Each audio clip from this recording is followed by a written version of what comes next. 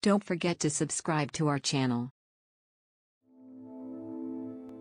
My name is Manapo Bhikkhu, and I am a Buddhist monk.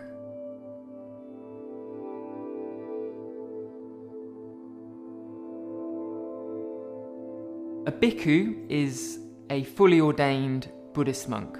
The word literally means one who depends on alms. Not these kinds of alms, but alms as in gifts of food. Typical day will begin at 5:30, so a big bell will be rung at 5:30, and then hopefully everybody gets up. And then at 6 AM there is what we call morning puja, and that is an hour of chanting followed by meditation.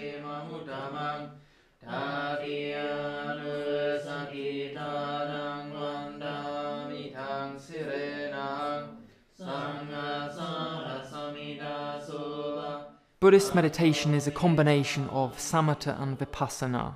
Samatha means calming, stilling the mind, making it peaceful and, most importantly, clear. Vipassana means insight, and this is the goal of Buddhism. So we're developing a concentrated mind that is able to see things clearly and then let go. Then at 7:30 we have chores, and these go on for an hour.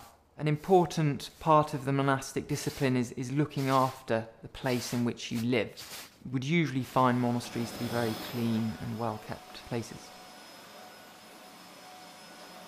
Then at about 8:30, I will have a period of personal time.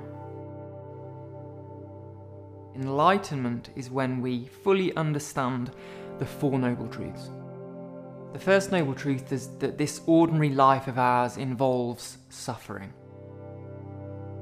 The second noble truth is that our suffering is caused by our craving and our desires. The third noble truth is that this suffering can be ended by letting go of craving. And the fourth noble truth is the Noble Eightfold Path, the Buddha's teachings which lead to the ending of suffering. Then at 11 we eat our one meal of the day, and we have to eat that before 12.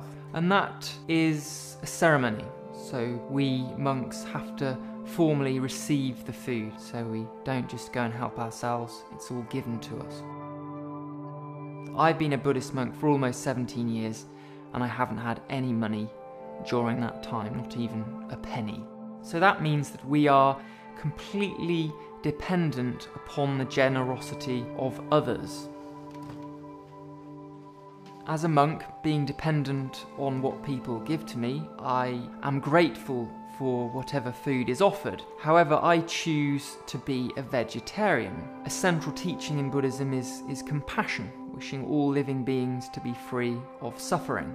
In the process of producing meat, there is obviously an enormous amount of suffering in the animal world, and so we want to help animals by stopping eating meat.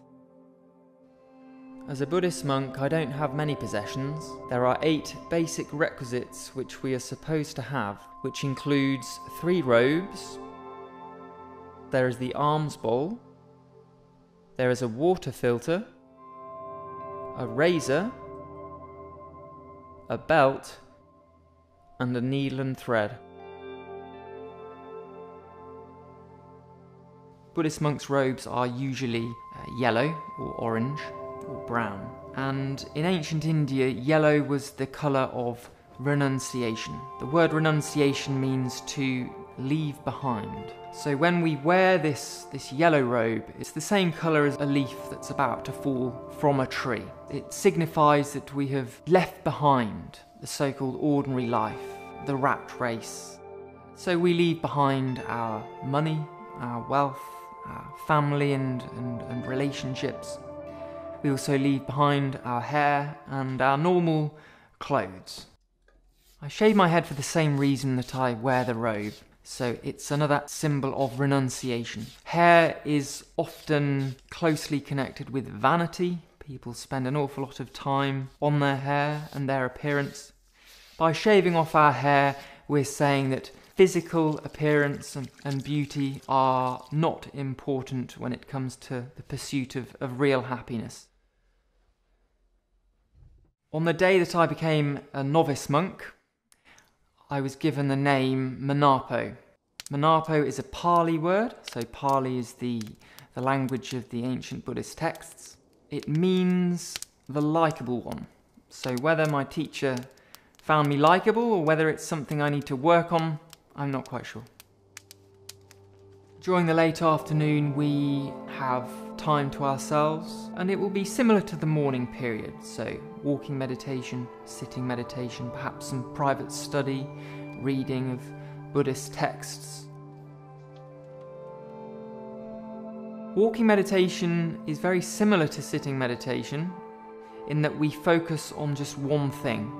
So we have a number of paths, a number of walking paths around the monastery, and they're just straight paths, and we walk back and forth. And as we walk, we focus very carefully on the soles of our feet touching the ground.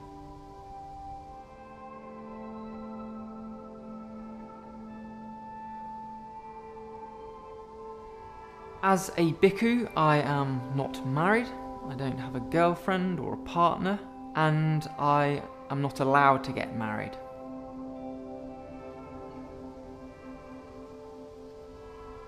So at 8 p.m. we have evening puja, which is more or less the same as morning puja, but the chanting's a little bit different.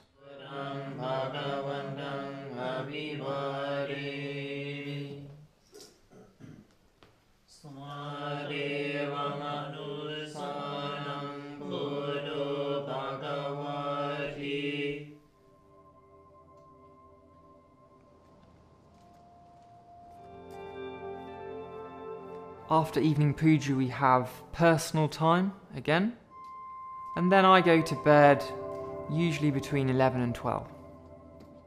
So as a monk I don't get as much sleep as most people. I do get more than what the Buddha actually recommended. He recommended 4 hours.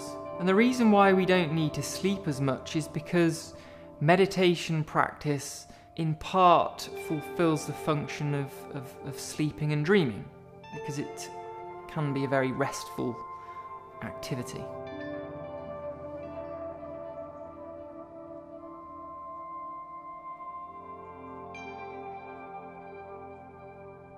The thing I find most rewarding about being a bhikkhu is that it gives my life a purpose. One of the most difficult things I've found about life before was the sense that it had no purpose. I realised that I'd been born, I was going to live a bit, and then I was going to die. What's the point in that?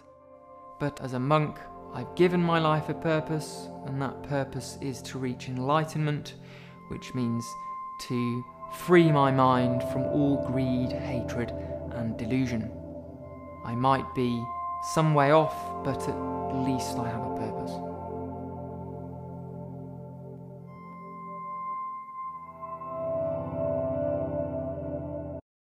Thanks for watching. If you liked this video, don't forget to subscribe our channel for more.